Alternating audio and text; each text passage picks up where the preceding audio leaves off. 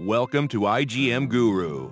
igmGuru is one of the global leading online training and certification provider for IT expert by the skilled IT gurus to help them achieve their professional goals. For today's session, we'll be covering the exploration of the world of generative AI.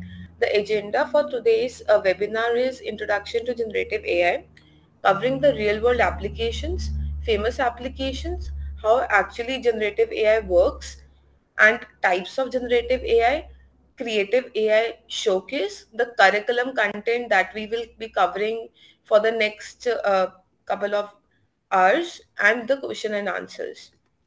So coming to the introduction to generative AI. Generative AI represents a significant leap in the field of artificial intelligence. At its core, it's about enabling machines to create content without having every step explicitly programmed. So you can imagine it this way, that teaching a computer to be creative, allowing it to generate text, images, music, or even entire pieces of content without being given strict step-by-step instructions. So along with that, it has unleashed the creativity. It empowers the computers to generate text, music, images, and more. It can take many forms, like text generation is a very common example. You would have likely encountered it in your auto suggestions when composing an email or a text. So when you are doing so, AI actually understands your writing style, the context of the conversation, and even popular phrases. Based on that, it helps to generate actually the music or text, whatever you want to create. So in contrast to that, generative AI learns and creates in a more human-like way. It learns from the data and experience, allowing it to adapt and generate content beyond the scope of explicit instructions. So for example, you would have seen OpenAI's GPT-3, which we commonly know as this thing, ChatGPT. So it is actually pre-trained on large corpus of text from the internet, enabling it to understand and generate text on a wide range of topics and styles. So it helps us generate how actually humans learn by reading and listening to diverse sources. So it is actually in contrast to the traditional AI, or as we say as rule-based AI. So it actually also allows us to enable new possibilities, wherein it actually helps us drive innovation across various domains. Give an example of that in medical field. It's used to generate synthetic data for research and training purposes, which accelerates medical breakthroughs and helps in training healthcare professionals. Similar to the case that I given in the medical field, financial institutions utilize generative AI for fraud detection. How it actually is done is these systems can analyze vast amounts of transaction data to detect unusual patterns, enabling quicker and more accurate identification of fraudulent activities, ultimately safeguarding the whole online financial transactions. So, giving you a process of that, generative AI promises to redefine human machine collaboration and creative expression. So, the next thing which comes into picture is what are the real world applications. The real world applications may vary from art and creativity to design and architecture. So, giving you a real world applications of these, I encourage you to actually share any instance if you have, if you can speak, and if you can tell me the real world applications that you would have seen recently in this particular era of generative AI. First, coming to art and creativity. Generative AI is truly changing the way we perceive art and creativity. For instance, the famous artwork, which is portrait of Edmond de Bellamy, was generated by a GAN model. GAN model is an example of generative AI, which is generative adversarial network, and it was actually sold at $432,000 at auction. So if you have any example of that, if you want to share for this particular example, you can write down onto the chat, and after this whole webinar, we can even discuss that. That will be very interesting to know. So coming to the next part, next is text generation. So think about the text suggestions that appear when you are composing a message on your smartphone. So they actually predict what comes next before based on the context of their conversation. Have you seen any such conversations, or whichever smartphone you are using? Can you please write down the things that you have seen for text generation or autocomplete suggestions that you have seen onto your smartphone on this particular chat itself? That will be very helpful. Next, coming to image generation. So generative AI has opened up new possibilities for image generation and manipulation. For example, this remarkable thing that comes into picture, that this person does not exist, is it's a website that generates entirely fictitious faces of non-existent people. So how interesting is this? Like, we are able to create unique people, the ones that are not existing, or adding the uh, faces of the people who are not even similar, who are not even known to each other, but making them similar. This way, it's a powerful tool for graphic design and creative projects. Next, when it comes to music composition. For music composition, it's like a whole new world of creation of music for musicians and composers. So it can generate original compositions in various styles, and it can help us actually create even entire musical compositions with unique melodies and harmonies.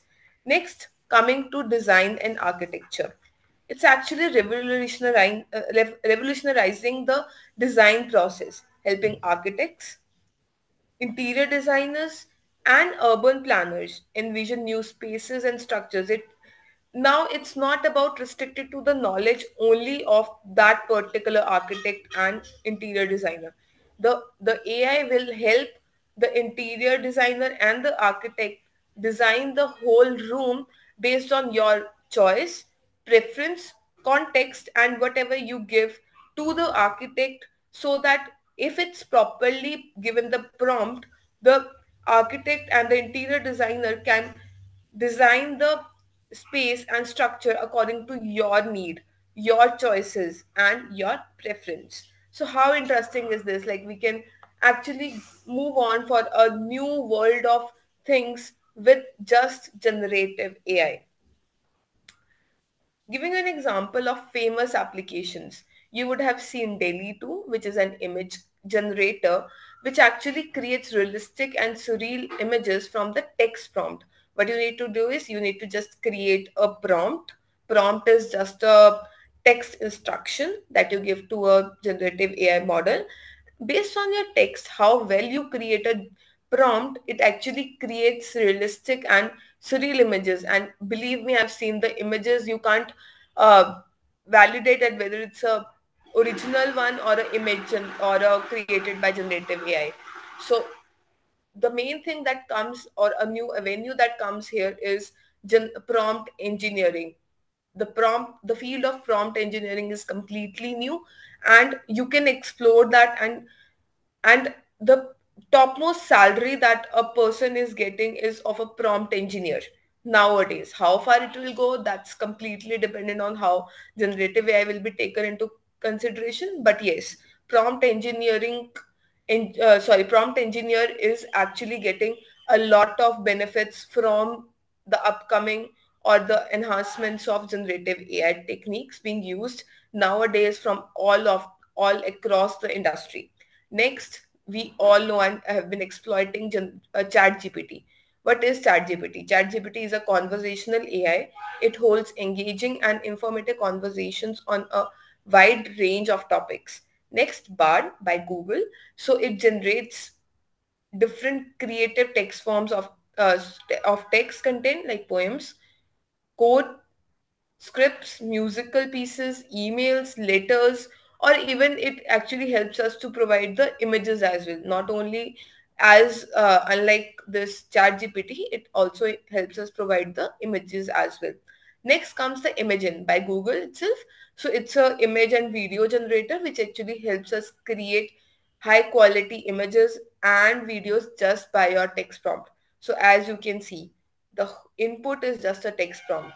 Based on that text prompt, how well you create that text prompt, it actually helps us provide the applications, whether it's images, music, text, whatever you take into consideration. Next, how actually generative AI works. I'll be considering it in two perspectives. One is from a non-technical person who has, I'm considering a person who has very less knowledge of technicalities of large language models or natural language uh, programming, natural language processing per se, or if the person is very new to the things and wants to explore the technicalities, I'll be considering this particular slide. So generative AI is like AI's version of creativity. It's bit like having an AI artist, writer, or musician. So let me actually break it down for you. Imagine you are scrolling through your social media feed and you come across a breathtaking painting. You actually wonder who is the artist. But here's the twist. There was no human artist. This artwork was actually created by computer. You couldn't actually understand whether it's a one by an artist, an original artist, or by a computer. That's how actually generative AI came into picture. And this is generative AI at work, using its understanding of art to generate beautiful paintings. So how beautiful it is. They are actually creating art, writing something, or music to actually get it better in place. So with technology, you are actually getting new content and by actually predicting the patterns. So actually it's all about the technical stuff. It's seems like a magic, but it's actually the technical stuff. So covering to the technical part of that. So generative AI is actually driven by the neural networks, which are mathematical models inspired by the human brain. These networks are made up of interconnected artificial neurons, and they are what actually creates the magic. So the training which involves is exposing the AI to vast amounts of data and adjusting its internal parameters. So you can consider image generation. So when you input a description like, suppose I want to put it in this way, a, a red apple on a wooden table. This actually breaks down into mathematical patterns. It actually understands red as a specific color or a specific set of color values, apple as a shape, and wooden table as textures. So this is how the neural network takes these patterns and creates an image that actually fits the description. So it's all about mathematics, data, and computational power. It's not required that you come from a CS background or a technical or a data science background to understand generative AI. Even if you are from the mathematics, economics, or statistical background, it's completely fine for you to actually deep dive into technical stuff. So that's a new era that you can understand, a new concept that is very interesting for you. So there are very various architectural approaches that we will be covering: GANs, RNNs, and transformers. There are many others as well, but primarily for this webinar, I'll be covering GANs, RNNs, and transformers that are the base behind generative AI. So covering about types of generative AI models. So first come the GANs. GANs are actually the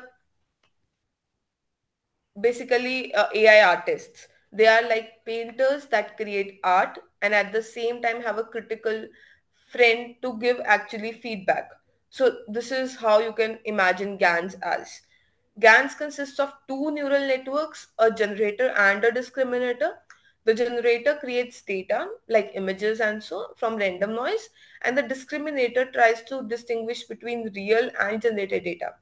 They compete, and through this process, GANs produce incredibly realistic content.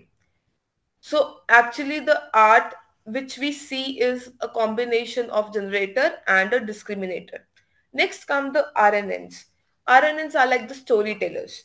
So they read a book and tell you what's actually happening while remembering the context. So the main thing that is required in RNNs are context. So RNNs are specialized for processing sequences. They are used for tasks involving time series, natural language processing, and more. So you can understand in this particular way. You think of a AI chatbot where RNNs make sure that the conversation flows naturally along with putting it on topic. Next is transformers.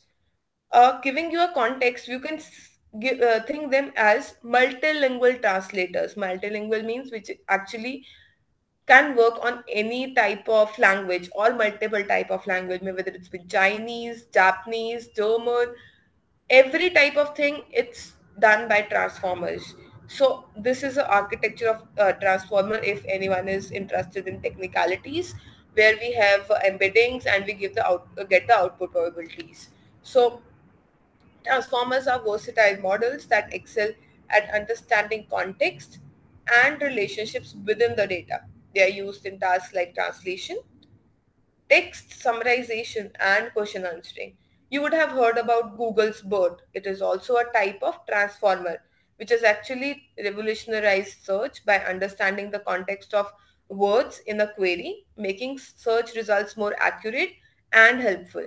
I hope by this particular slide you would have got to know that what all will be covering by technicalities and what sort of way we are covering for non-technical to technical aspects. So this is a gist of types of generative AI models. Next, let's see the creative AI showcase. So I have given, like, for the next slides, I'm trying to make you understand how actually generative AI has empowered AI to actually create art, design, storytelling, music production, even fashion design. So how these industries have been affected or helped by generative AI models. So we'll see in couple of minutes, and then we'll be further coming to our last or the final thing, that is the course curriculum. So coming to the creative AI showcase. So the first thing is AI generated art. Generative AI models have the remarkable ability to create stunning and unique works of art. For instance, the AI artist GAN Junin, basically that's by a GAN model, which actually uses generative adversarial networks, that's GANs, to produce captivating visuals that blend elements of realism and abstraction. Similarly, the AI artist Memo utilizes diffusion models. That's also a generative AI model to generate dreamlike landscapes and portraits that evoke a sense of wonder in basically the arts. So this is how AI generated art can be used by generative AI models and to create stunning and unique arts. So this is just a few examples that generative AI is being used to push the boundaries of artistic expressions. I just want to have few questions from your end, and similar way you can post it onto the chat group, and after this particular webinar we can actually discuss these particular comments that you have posted on. So can you actually think of any other examples of AI generated text or art that you find particularly striking? So you would have seen some thing on Instagram, on Facebook, or anything that you would have come across. So that will be very helpful or interesting to know if you would have seen, or if you can put a link of that particular thing. And seeing this particular thing or this showcase, what do you think are the unique strengths of AI as an artistic medium, or how far it can be taken, or what applications can be used for this particular art. I hope that will be very interesting if I can see some comments on this particular showcase. Next is AI powered design. So coming to AI powered design, generative AI is also being used to assist with a wide range of design tasks. For example, the company Autodesk Dreamcatcher uses AI to generate product concepts and design iterations. Similarly, a company Adobe Stock, it actually offers a variety of AI powered tools for creating marketing materials and developing visual contents. These tools can help designers to save time and explore new creative possibilities. So, coming again to you only, like how you can help us with the comments. Have you ever used any AI powered design tool, or how was your experience? So that we can discuss what are the pros and cons of these, and what are some of the challenges and opportunities of using AI in design. That will be very helpful if you can send this onto the chat so that we can even discuss that. So this is one of the image that I created through AI itself. I just gave a prompt that helped me understand with this thing, and it actually gave me this particular image. Like how interesting it is that we can even create this sort of images or unique images through generative AI. Next is AI driven storytelling. It can be used to create engaging and impressive stories. So actually the companies are actually developing AI powered tools for creating interactive stories and games, even to generate scripts for television shows and films. Companies are actually using generative AI. So you would have seen this movie Lion King. So it had many components of AI in it basically. So it can be used for these particular things. For any such example, if you have, you can even post on the chat. So you can even tell us what are some of the ways that AI can be used to enhance the storytelling experience. Next, coming to AI enhanced music production. So generative AI can be used to help musicians compose new music, create sound effects, and produce audio content. It's not just limited to images, text, videos, it's also enhancing audio production. It may be taken into consideration for generating data for this thing, for synthetic data for your medical context as well, where you can actually synthesize the data for your chest x-rays or for your heartbeats. You can actually synthesize the data and you train your models for these particular things. Next is AI facilitated fashion design. So generative AI can be used to design clothing, accessories, and textiles. For example, this particular company, Malibu, it actually created fashion collections that can be customized and produced on demand. These images are not generated or clicked by anyone. These are actually generated by generative AI. So how interesting it is. You need not actually have actual uh, brand or actual things in place before you start a brand. You just have ideas, you just have images, and just give me a second. You just have images, you post it onto your website based on the demand. You actually create the things on the go based on the customer's need. You actually create the things on the go. How interesting it is. So there is no investment, no nothing. You're just posting the images and getting the orders. So it completely depends on your prompt, your creativity to have technical stuff, and then based on that, you can get the things ready. So, yeah, that's the main thing. That's all from my side based on technicalities, non technicalities, use cases, everything that majorly covers generative AI from a broader perspective. Coming to the curriculum, we will be covering basics too advanced part of generative AI. So it's not only limited to this particular thing. We may or may not add things on this. So based on the plan that you choose or based on the things that you choose, it is completely dependent. So first is introduction to generative AI. Next is fundamentals of neural networks, covering the building blocks of generative AI, recurrent neural networks that form the base of generative AI, then generative adversarial networks, sequence to sequence models, transformers, and attention mechanisms. We will be covering natural language processing as well for the novice users, and then going to the advanced part of these networks. Then how do we actually fine tune the large language models?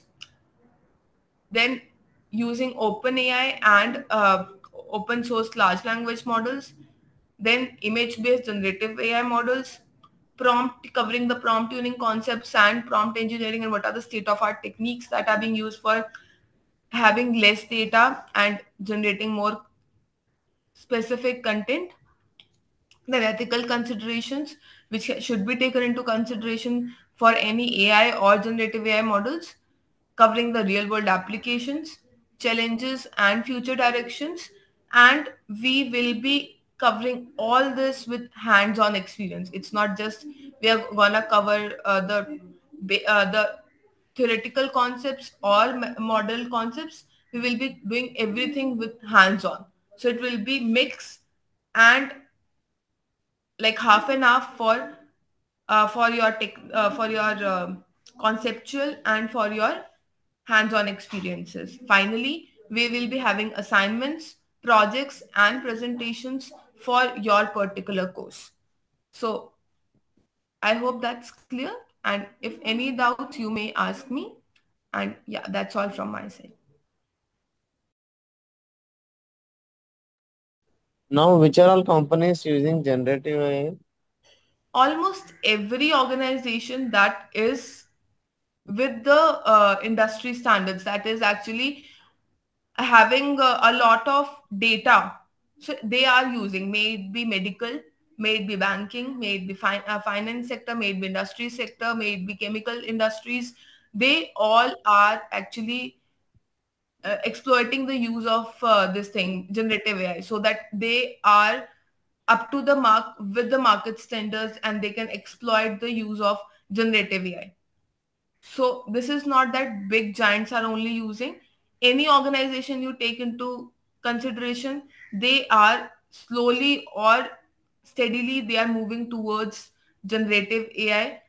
And those who haven't even started with their infrastructure of AI, they are even hiring consultants who have good experience in AI so that they can build their frameworks in such a manner that it's actually with the market standards, so that it actually helps people to give the predictions, classifications, and generations based on their data.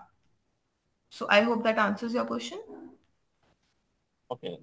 Thanks for watching the video. For full course, please visit www.igmguru.com and enroll today.